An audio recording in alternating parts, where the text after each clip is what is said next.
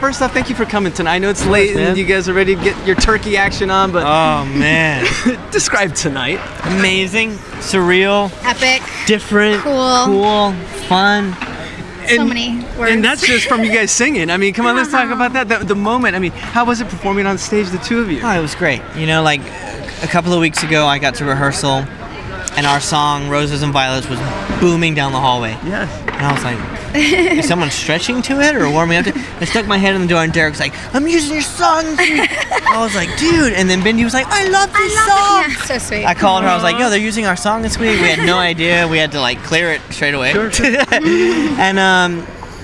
And then when they found out they had to repeat a dance 2 weeks later, they were like, would you come and sing it live for us? And we were like, absolutely. So special. It was such a cool, organic thing. And to be up on stage with the woman I love, singing our debut single, and then watching Derek and Bindi do it live. It was just really cool, guys. First off, and also congratulations, because #1, right, in the singer-songwriter on iTunes. Thank you. I mean, what's next? Are you guys going to be doing like a mini tour? Are you guys going to be hitting dates around? We'd love to. We're messing with some more dates for some shows. We are mixing our EP right now, so we have more music to share with the world soon. Okay. And I think we, get some shows, do some more writing, hang out with our family. Well, what's it like with the two of you? Because I know you, I've seen you live. You had it from Get My Name. You've seen the flamenco and all this. Yeah. And then with your vibe, how does that work together? How do you guys merge it into one? It's so much more better. It's so much better. Like, this just works. It's so fun. It's so natural. It's so easy. You guys kill the lights. Mood lighting. Kill the lights. It's just great. It's just we bring both of our strengths to the project. Okay. And so with what he does so well and what I do so well, we have so much trust and trust is the key. We have a lot of trust and we work really well together. Always honest. Yeah, keeping it honest. We're excited about this music. And this is, like you said, a family. Derek's like your brother. Yeah. The thoughts of he and Bindi holding up that Mirabelle trophy. Oh, I called it. I knew it. I knew it. Yep. I said #6 tonight. Didn't I say that? And being able to be a part of it, being involved, like, not just on a dance level. Like, I got to do the trio with them. We're on the same team dance. Bindi is like, I love Bindi.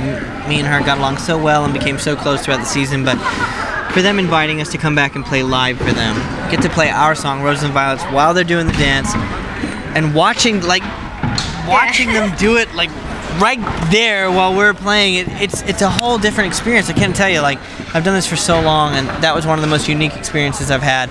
And then 20 minutes later to watch them lift the Mirabelle, and I got to hoist Derek on the shoulders.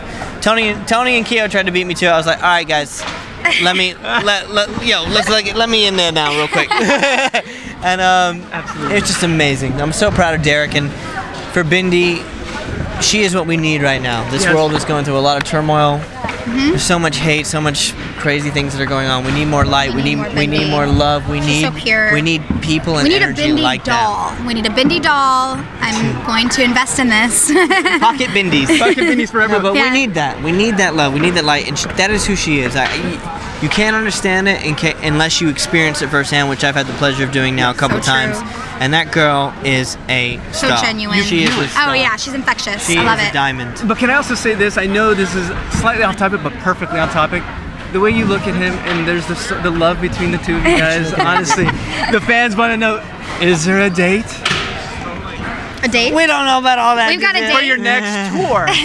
For the next We've got a date. I'm sure there'll be a date at some point. Yeah, I think you owe me Nobu, maybe some dinner date. Like, you can pick me up at 9 and. Whatever. I just took her on an epic shopping spree yesterday. Yeah, he did. What did he get you? I just got a lot went to All Saints. I got some awesome wardrobe. She got like 3 pairs of new boots. I got lots of clothes. He hooked me up. She got all this. He hooked me up. She got these jeans. I got some new jeans. I got some shoes. I take care of this one. That's what happens when you hit #1 and the #1 couple. On the count of 3, do you want to buzz them later? Buzz them later. Let's do it. What do I do? You gotta say buzz you later. Okay. For BCG, Mark Ballas, 1, 2, 3. Buzz you later. Woo! They're the best. Love.